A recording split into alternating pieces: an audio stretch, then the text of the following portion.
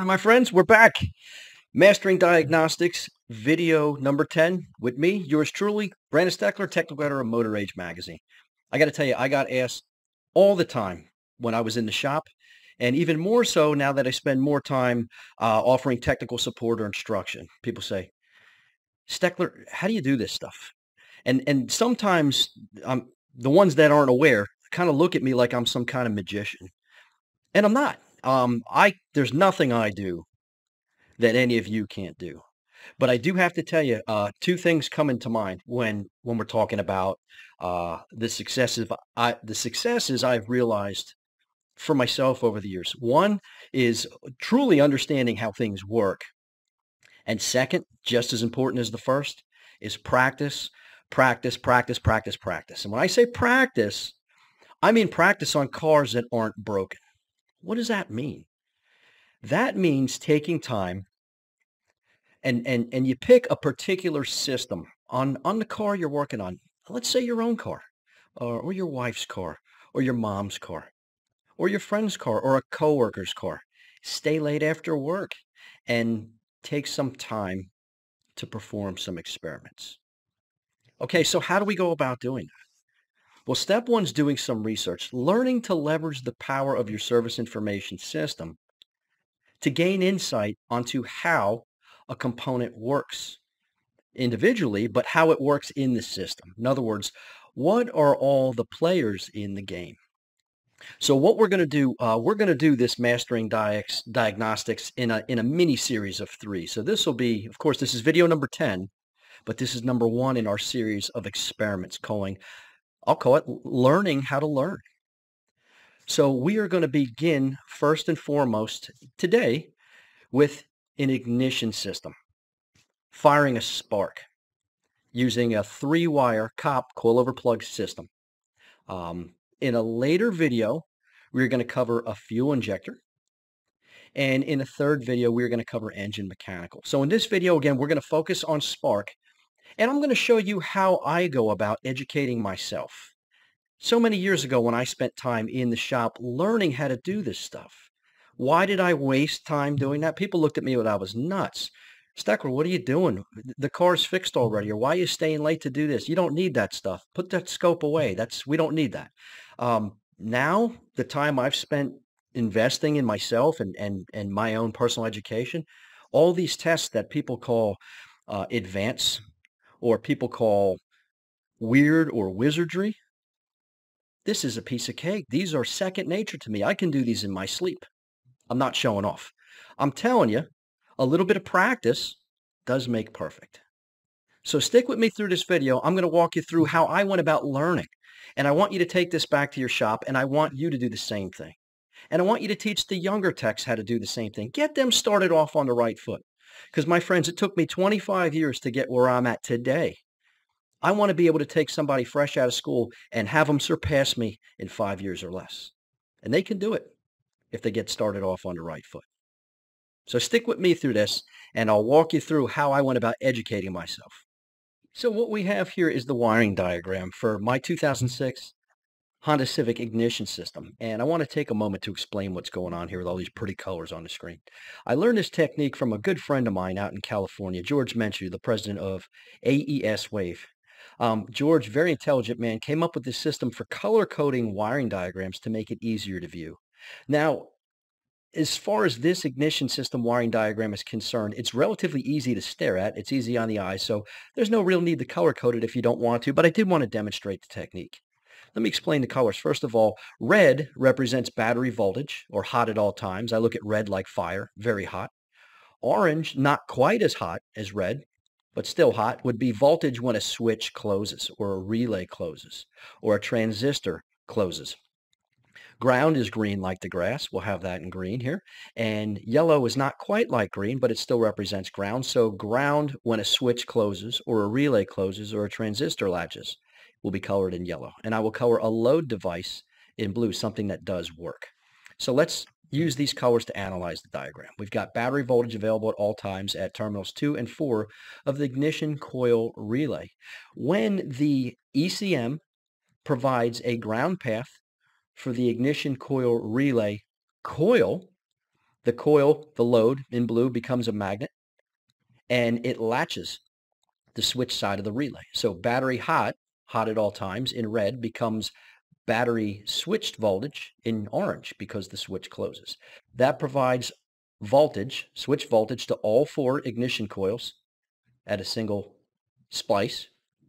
And on the ground side in green, all 4 ignition coils are provided a path to ground via another splice leading to G101. What you see here in purple, which I did not write here, I have purple I chose as a switched input to ignition coils. So the ECM PCM is going to output a voltage and then take the voltage away. When we put the voltage there, the coil is going to latch and turn on and dwell and take on energy. And when we take this voltage away, that energy is going to dissipate and that magnetic field is going to collapse and it's going to induce a spark.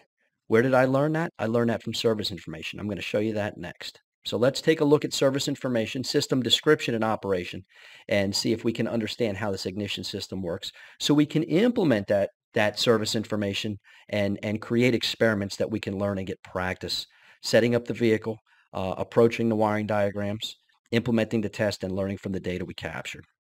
So referencing only one of the 4 ignition coils, because they're all going to function the same, we just really need to stare at one.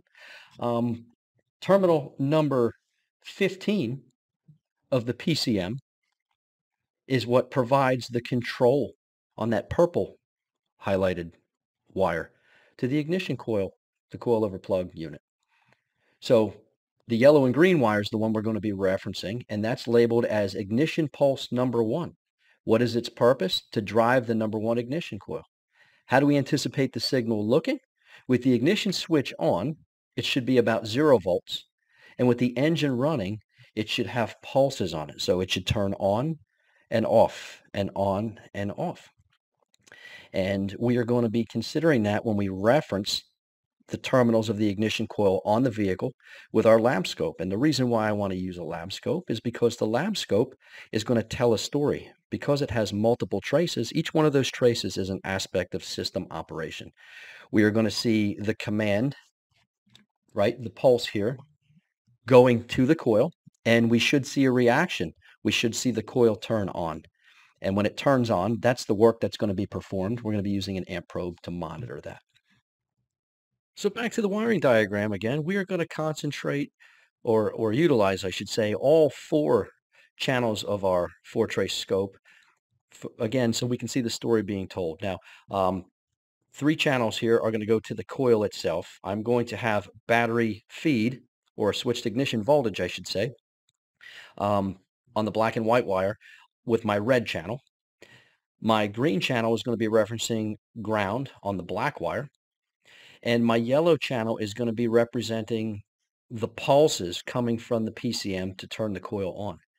Now, the work being performed is going to be measured by our current probe. And the current probe is going to be affixed right here at a convenient spot in fuse number 18 of the underhood fuse block. The reason I chose that, A, is because current is the same anywhere in a series circuit, so we could measure current here, or here, or here. We could measure it at the ignition coil itself. But the reason why I put it here, again, A, is convenience, but B, I get to see all the activity from all the coils. So current flowing through this coil is going to be visible. But in turn, this coil, and this coil. So we can see the work being performed for all 4 coils throughout the entire engine cycle, all from one location. We get a lot of information. And we also get to see the functionality, the entire story being told for ignition coil number 1. So we'll head out to the vehicle, affix our scope, and capture the data. So I'm out here at the car and I'm freezing my butt off because it's cold outside, but let me show you my setup here.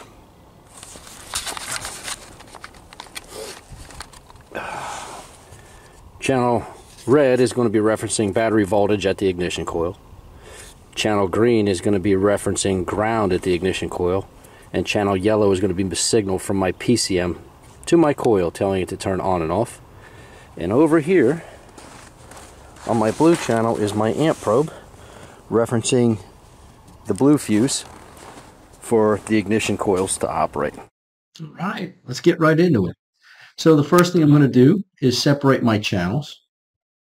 I am going to put my green trace, my ground trace, down at the bottom. And I'm going to put my voltage trace at the top. That's just my preference.